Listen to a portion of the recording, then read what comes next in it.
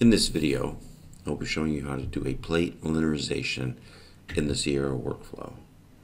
In the Sierra workflow, plate linearizations are handled in the Calibration Manager program that comes with the Sierra bundle. That's located in the Startup menu under the Zytron folder, Client Toolset, and you'll see Calibration Manager. Log in as you normally would to Sierra. And what you'll see up here is you'll see 5 different icons. And the icon we're interested in this video is the recorders and proofers icon. So once you select it, you get this window. And first thing you do is choose the recorder or proofer you're going to linearize. I will use the TIFF export, and then we'll hit the calibrate button. So in this window, what we'll do is we'll choose our resolution first, and we're going to create a group. And you will name the group whatever makes sense to you.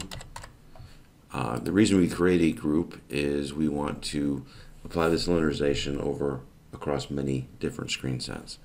I will hit the browse button, and I will choose the screen sets that I'm going to add to this group. And now I've got 2 screen sets in this linearization group.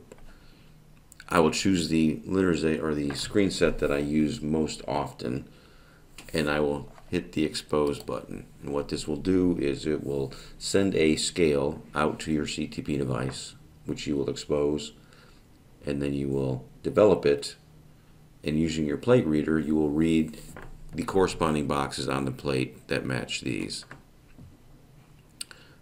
What you will do next is type in those values, and I will do that now.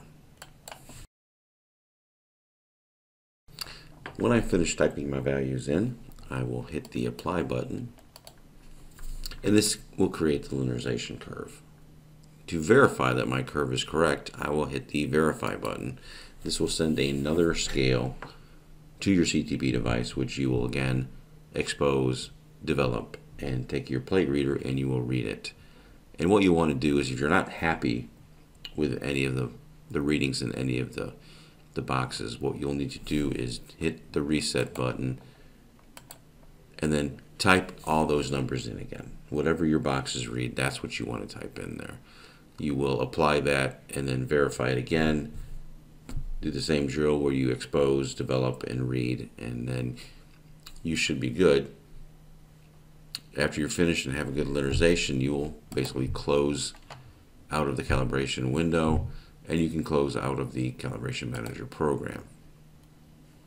To verify that you have a linearization that you're using correctly, if you look in the queue, you'll see first and foremost that there are 2 files, and those are the 2 linearization files that I sent.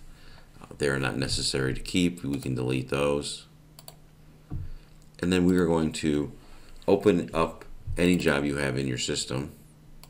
Select your plate icon, select your screening icon, and you can scroll down and see that the linearization that we just created is in fact being used.